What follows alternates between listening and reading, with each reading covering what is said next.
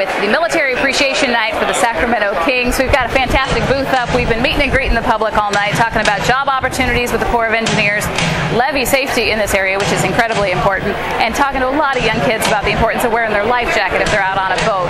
We've also had a great opportunity to be a key part in tonight's opening ceremonies. It's a great evening here, having a lot of fun. We've got a lot of the Corps and the Corps fans out here watching the game.